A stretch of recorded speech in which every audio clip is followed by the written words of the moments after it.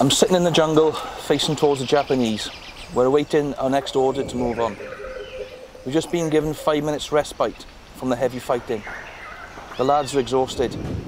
We have been battling the Japs constantly for days. The weather here is atrocious. I will never ever moan again about how wet it is back home. The rain here is constant. It can rain for weeks on end, non-stop. We eat, sleep and fight in mud. Mud is everywhere. It sticks everywhere. And with a lot of weight we carry, it's very difficult to move in. You are permanently wet, either from the heavy rain or the humidity. The heat just zaps all your energy. There are snakes and other dangerous creatures that we have to overcome in the jungle. Disease is a constant threat between malaria, scrub typhus and other life-threatening infections. We have noted that for every one killed in action, 4 times as many of us have succumbed to illness. I've had malaria twice since we disembarked. A couple of days ago, the battalion were asked to push through the Arakan. There are only 2 roads through the Arakan. One has been designed as a railway and runs through a series of tunnels from Mongdo to Pethungang on the Mayu River. The Japs are in control of this road and are passing supplies from the side of the Mayu Hills to the other. Our battalion arrived in the area on the 20th of March 1944.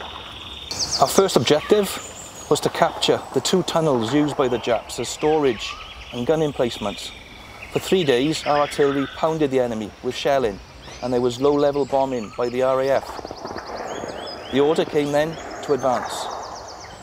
We began a determined attack which involved the taking of 4 enemy positions which were camouflaged in thick bamboo and which they lay one after another on a spur which was commanding the approach to the feature over the first tunnel. The battle developed into fierce hand-to-hand fighting. We pressed on doggedly.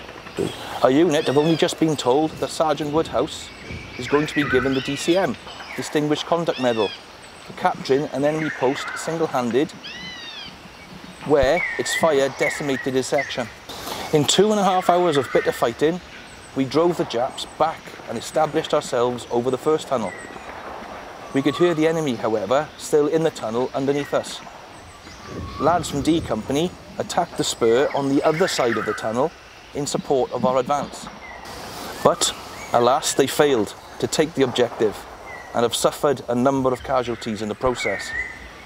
I understand the lads are calling the spur of the tunnels Tredegar Hill, as the majority of the lads killed have come from Tredegar. Yesterday, due to the heavy fighting, a Sherman tank was called up to help us via the use of my wireless. It was brought up to fire into the mouth of the tunnel. From where I was crouched down, the effect was spectacular. I could see without a shock bodies of the enemy and debris blown out of the other end of the tunnel. The ammunition stored inside exploded. I could feel the shock and the vibration. It has been burning now for hours. Today, we have gone into the tunnel and occupied it. Word down the line, it is going to be aptly named 24th Tunnel. It appears the Japs have now abandoned Tredegar Hill without any further fighting taking place. We have, in the process of the action, lost 11 lads killed.